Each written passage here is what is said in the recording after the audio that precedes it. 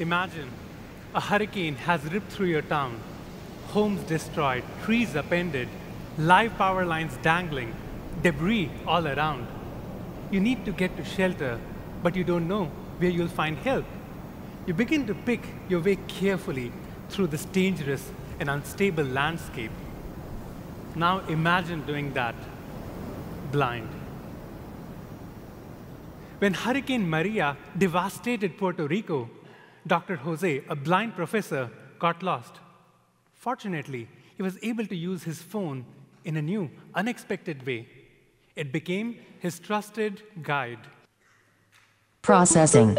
A rocky island in the middle of a dirt field. Dirt field. The last time he used the app at this location, it said a bridge over a river. The bridge had flown away in the hurricane. Thank goodness he didn't try to cross that.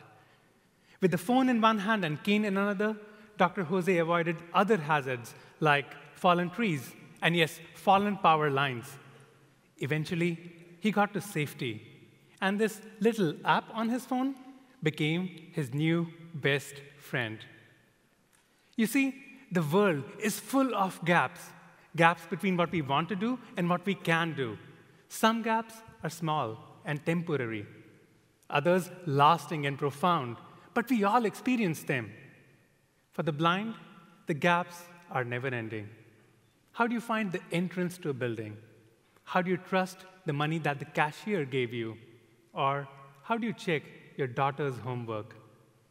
We call people with profound gaps disabled, and I believe that's wrong. Disability is merely the mismatch between a person and the environment they are in. Armed with the right tools, people are limitless. And the challenge here is coming up with the tools that can fill those gaps. Believe it or not, you and I suffer from gaps from time to time. Say you are holding a baby while trying to heat milk. That's an example of a situational disability. You have just one arm, and that's a brief experience you get. Getting harder, you can always keep the baby down. Bye-bye. Now say you're driving on the highway 70 miles an hour, and you get a text from your boss that you need to reply. That's another situational disability. Sure, you can wait for the exit and get out, or with the magic of voice assistant, dictate your reply right then and there. Or how about you need to get to Florida? It's your ability to march all the way there, penguin style. Or with the magic of Wright brothers, you can get there in 5 hours instead of marching 5 months. And that's the point. Technology is here to fill the gaps between our ability and our task, to make us more efficient, to open doors to new opportunities, to give us superpowers. For the blind, technology is not a convenience. It is a necessity. 294 million people around the world are blind or low vision. That's almost the population of the United States.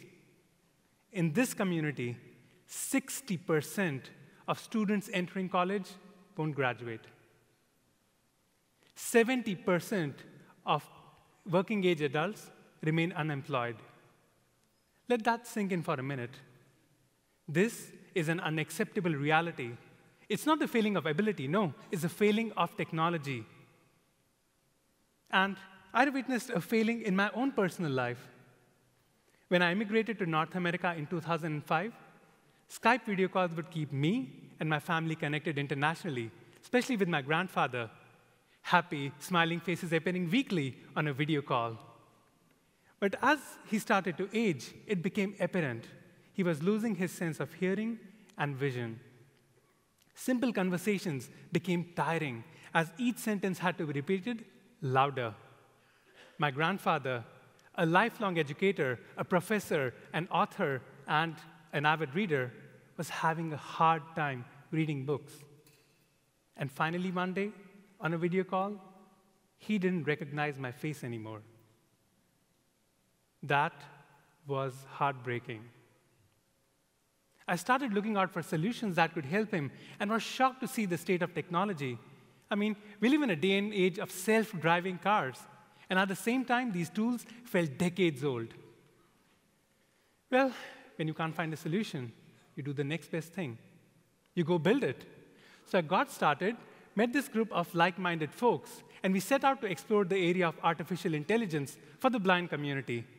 Our first prototype, built at a programming hackathon in Microsoft, was this talking cell phone duct taped to the head, MacGyver styled. Hey, no one ever accuses geeks of being fashion-forward. You could talk to it, ask questions, and it will give you the answers based on your visual surroundings. We were happy.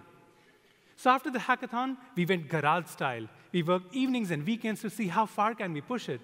And this evolved into a smart glass prototype. You press a button, it takes a photograph, and a few seconds later, you hear a description. We are happy even more. And this time we got more attention.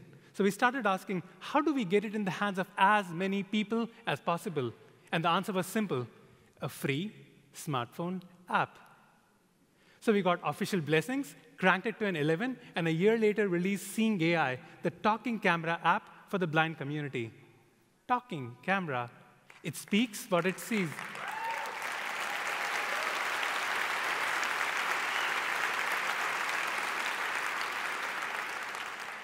As the name basically gives it away, it's speaking based on computer vision and artificial intelligence to describe and narrate the world in front of you. It's like a Swiss Army knife. It's small, it's portable, and helps you with dozens of tasks. Hey, you can see how just excited I am talking about it. But if you couldn't see, this app could help. One face near center 5 feet away. Eugene near center 5 feet away. Process, 37-year-old male with a mustache wearing glasses looking happy.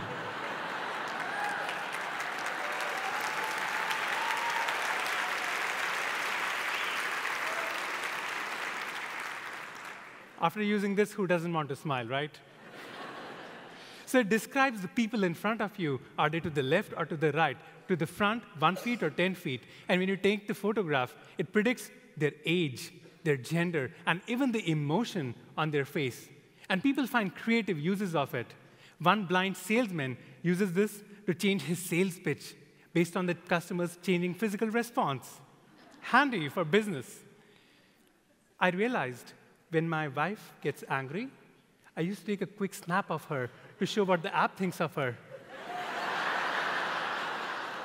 I learned never to do that again.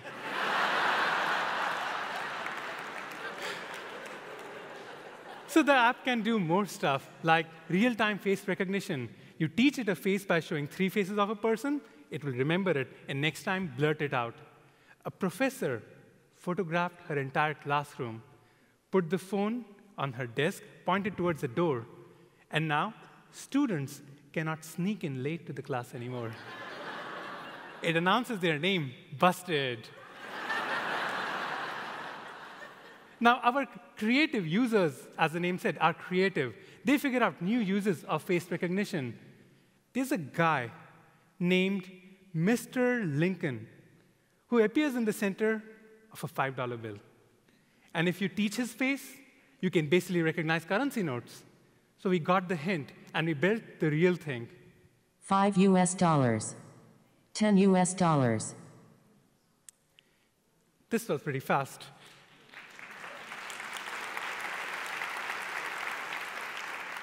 You remember the famous blind jazz musician, Ray Charles? He always insisted on being paid in single-dollar bills. So he was sure that nobody is cheating him. For the sighted, exchanging money is exchanging numbers. But for the blind, it's exchanging trust. But with this app, Ray Charles would not have to worry no more. So it can understand faces. Could we maybe teach it more about the human body, the objects around it, and maybe how they are interacting, like in this photo? So we got that done. Processing. A man jumping in the air doing a trick on a skateboard. It describes complex scenes in a rich way. It's pretty great, but it does make mistakes. It's like a 3-year-old. It's young, it's learning, and the more of the world it sees, the better it gets. And hopefully someday, it might have grown up enough to narrate movies in real time. Now, the day we released the app, we noticed something interesting. Blind users started posting photographs on Facebook that they took themselves. Yeah, hashtag blind photography just got real, son.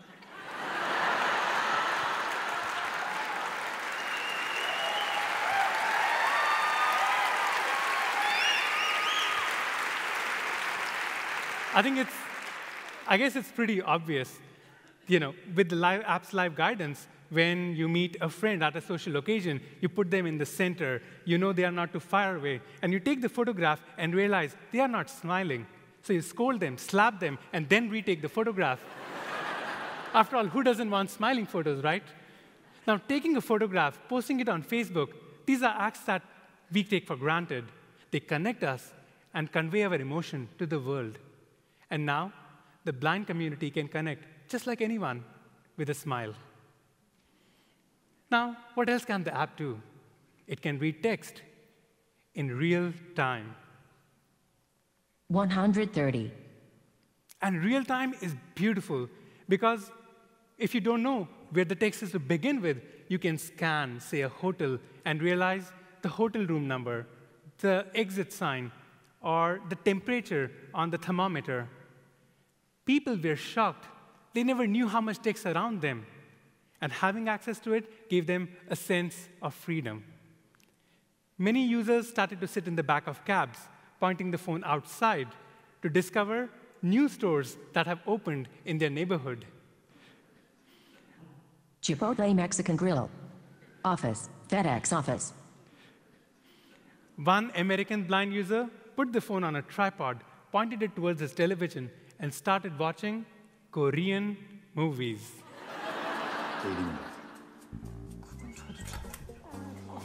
Someone's coming.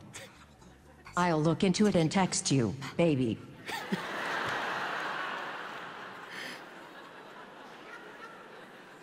Now, not every information is printed. Some of it is handwritten. So we got that solved. We launched this in December. December means Christmas. Christmas means greeting cards. And suddenly, Twitter went ablaze with people saying, for the first time in life, they read a greeting card. Someone read a love letter that they had received before they went blind. Someone read their kids' homework for the first time. And for the first time, scolded them because they realized the homework isn't done. Tears of joy became tears of pain. Now, another fascinating use is recognizing products. Imagine holding a can of Coke and a can of Pepsi in your hands, trying to distinguish them while being blindfolded. It's hard, right?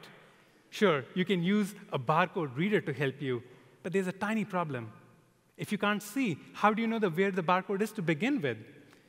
And then you have to line it up correctly. Any of you who has gone to the self-checkout counter at your grocery store knows what I'm talking about. It's frustrating. So we taught the app what a barcode means, attached a beeping sound to it, and then the closer you get, the more it beeps.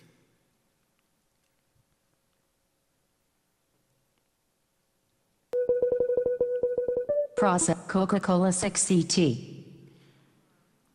Recognize without even looking.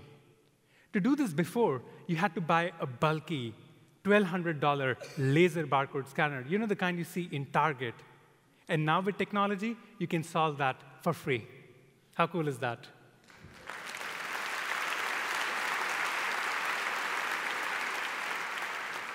Now, you might be wondering, hey, Anirudh, how is this AI trained? So let me give you a sneak peek behind the scenes. AI needs images, thousands and thousands of images, dirty images. All right, hold on to your imagination, not that kind of dirty. I mean, bad angles, poor lighting, bizarre framing. We asked our volunteers for currency photographs, and they kept giving us clear, crisp photos, you know, like the kind they were just printed from the US Mint. So we took the worst photo every day and sent an email challenge to people saying, can you do worse than this? People said, we accept the challenge.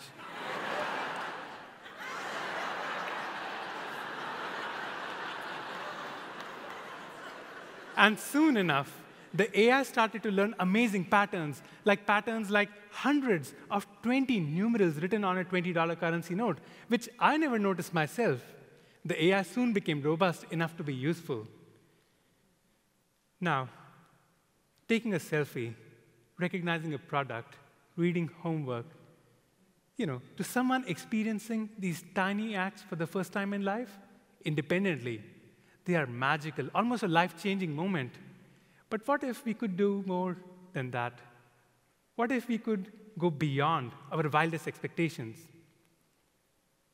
Jack Chen biked 3,000 miles at Race Across America, the world's toughest bike race. Eric Manser broke world records at Ironman Triathlon 140-mile event. And Eric Weinmeier climbed Mount Everest. You need more examples? Mark Riccobono drove a freaking car at the Daytona Speedway. By the way, any of you planning here to grow old? I mean, we all expect it, but we often overlook the natural disabilities that come with age. Maybe it's hearing loss, maybe it's mobility issue. But we all will face gaps that will widen, just like with my grandfather. So won't it be great to have technologies to fill these gaps in your life? Maybe for your parents, for your grandparents, or how about you, for your own future? Maybe it's time to get selfish. So encourage these innovations because you'll be helping yourself. You'll be helping us all. A week after releasing this app, my grandfather passed away. While he didn't get a chance to use the app himself, the work inspired by him is now empowering people around the world in finishing millions of gaps, filling them up. And with each success, people generate enough confidence, going from, can I do this, to what else can I do? Technology is the great equalizer. It helps level the playing field for everyone, filling one gap at a time. Thank you.